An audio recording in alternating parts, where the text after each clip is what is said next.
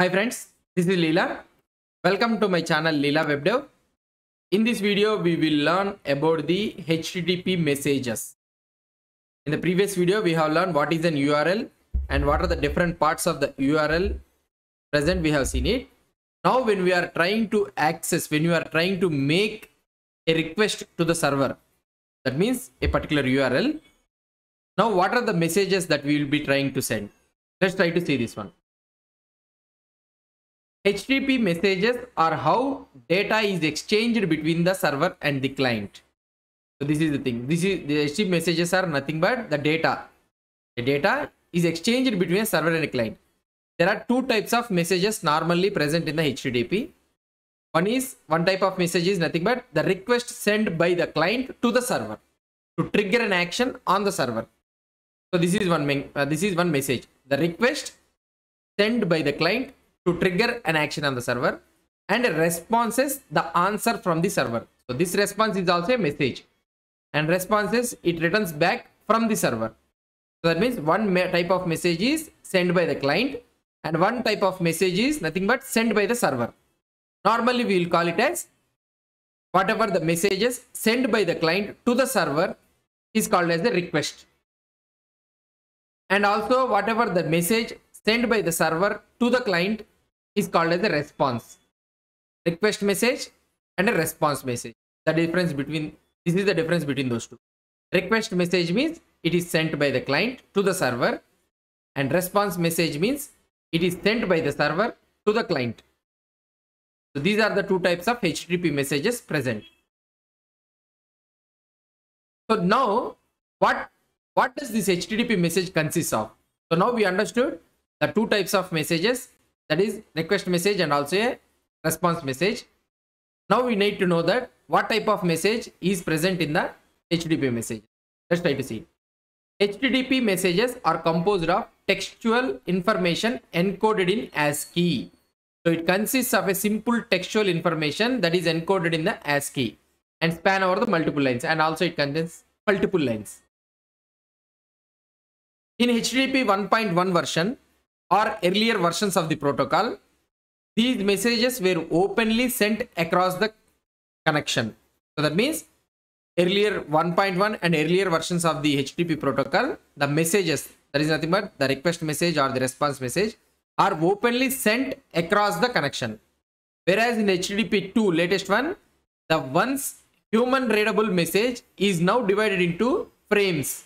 I will show you that frames, how it will be divided, providing optimization and also performance improvements.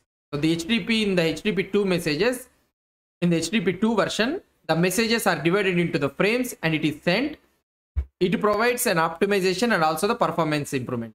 Whereas in the HTTP 1.1 or earlier versions, these messages are openly sent between the connection. That is the thing I want to explain. Normally, who will send these HTTP messages? Now you understood that when I am trying to make a request to the server, I need to send a request message. So that is the thing, right? And also the server returns back the response message. Now how can I send this request message? So what is the process of this request message? How can I frame this request message? Normally web developers or webmasters rarely craft these HTTP messages. That means if web developers or webmasters so rarely frame these HTML messages. So then HTTP messages are not framed by web developers or webmasters, means then who will frame these messages? Messages themselves. Software, a web browser, proxy or web server performs this action. So that means any software or web browser, proxy or the web server performs this sending of request headers or the response messages. They provide HTTP messages through config files for proxies or servers, APIs for browsers or other interfaces. So they provide HTTP messages through config files for proxies. So through config files or through APIs for browsers or other interfaces. So these messages is provided. So this is how normally the HTTP message will consist of. The HTTP message is sent by API, UI activity browser, HTML forms, config file, anything. So you will be having, these are the different types which will be sending the HTTP message. Now here the typical HTTP message will be like this. So in HTTP 1, and HTTP2 stream, it will be having like this, and the end part you will be able to see it. Now you are having the first line is the put and the path and the URL and the version of the HTTP, you are able to see it. And down you are having host, connection. So these are the different types of HTTP request address you are having. So at the bottom is the body. So I will try to explain these all things. Whereas in the HTTP2, so it is composed of frames. So frame type is equal headers, frame type is equal continuation. So like this you will be having. So we'll discuss about this one. So this is how typically the HTTP message will be. The HTTP2 binary framing mechanism has been designed to not to require any alteration of the APIs or config files applied. It is broadly transparent to the user. So now we'll discuss about this HTTP message, how it will get, how it will contain. Now the first one you have seen it, right? A start line. Start line means nothing but I can say this one. So post HTTP 1.1, and here are the response messages, and here is the request messages. The first one is the post HTTP 1.1, and here in between this one you are having a small slash. Let's try to see that starting line. A start line describing the request to be implemented or its status of whether successful or failure. This start line is always a single line. So now here it is telling that, so the type of a request we are trying to make, to whom we are trying to make, and also here you will be able to see whether it is a success or the failure. It is trying to say that one. So and also the start line will always a single line. An optional set of HTTP headers specifying the request or describing the body included in the message. So these are the optional set of headers and also a body. A blank line indicating all meta information for the request has been sent. So that means here a blank line is there, right? So it indicates that these all headers has been successfully sent. An optional body containing data associated with the request, like content of an HTML form or the document associated with the response. The presence of the body and its size is specified by the start line and the HTTP headers. The presence of this body, so whether the body is present or not, so it will be mentioned in the by the start line and also the HTTP headers. Let's try to see it. So here you will be having the typical HTTP headers. Here you will be able to see the HTTP headers, an empty line and a body. At the first one you will be able to see the start line. So these are the HTTP headers. You will be able to see host, user agent, accept language. These are all the request headers, and here you will be able to see the response for that one. So the server is Apache and the content type, these all things, whatever the content it is trying to send. So now let's try to see HTTP request. First we will try to see about the HTTP request. HTTP requests are messages sent by the client to initiate an action on the server. We have already seen about this one, request messages. What is this? HTTP requests are messages that is sent by the client. Their starting line contains 3 elements. Now when we are trying to send the HTTP request, the starting line we need to consider. So this starting line contains 3 lines. So three lines. So here 1, 2, 3. So these are the 3 things it is trying to say, 3 elements. So this is the request. So 1, 2, 3. So let's try to see it. There afterwards we will try to see the response start line also. First we will try to see about the request start line.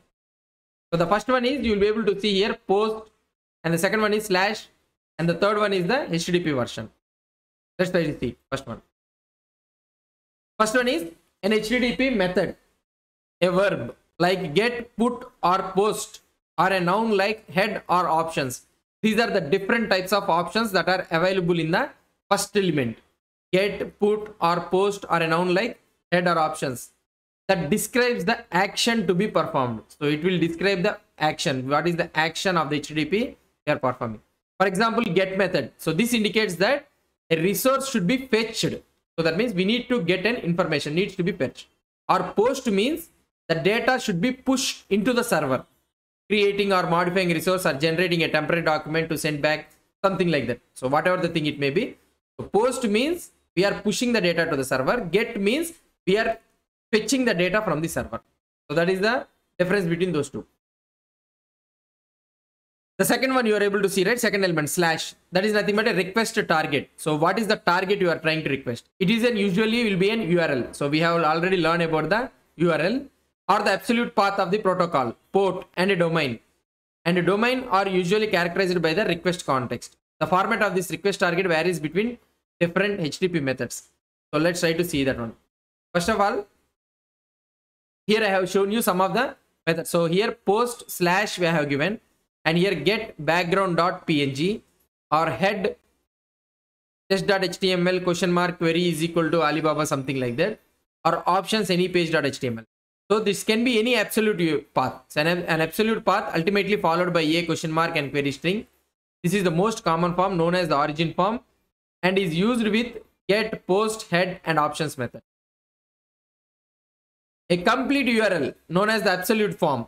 It is mostly used with get request when connected to a proxy. Get HTTP google.com, something like this you will be having. The authority component of a URL consisting of the domain name and optionally the port is normally used with the connect. So this is the action, and normally with the port and all those things, if you want to mention, we need to use with the connect. Normally you will be using. And the last one, so and the third element you will be able to see, right? And the third element HTTP 1.1. So this HTTP version which defines the structure of the remaining message, acting as an indicator of the expected version to use for the response. So the last HTTP version we are trying to send. So this indicates the type, the remaining message, the structure of the remaining message, how it would look like. So we are trying to explain it, and also the response also we are trying to expect in that same version only. So that is why we are keeping this HTTP version. So overall we have learned what is there present in the start line. So that is nothing but here post, that is nothing but action, whether it can be a get, post, put, head, options. So like this you can have so many things. And here you will be having an URL, absolute URL or something like that, query parameter URL, anything. And the last one is the HTTP version. So this is the first starting line. The next video what we will try to see is, we'll try to see the remaining messages. What are the different types of messages present in the request headers? Let's try to see it. Hope you understood about this one. So here also I am trying to explain you that the start line and the HTTP address, the start line and the HTTP address of the HTTP message are collectively called as the head of the request, whereas its payload is known as the body. So these all combining with the start line and the headers, it is called as an head of the message, and this payload is called as the data or body. So this is all about the HTTP messages. If you have any doubts or any suggestions, please post the comments below to this video. And if you like this video, please do support me by subscribing to my channel. Thank you.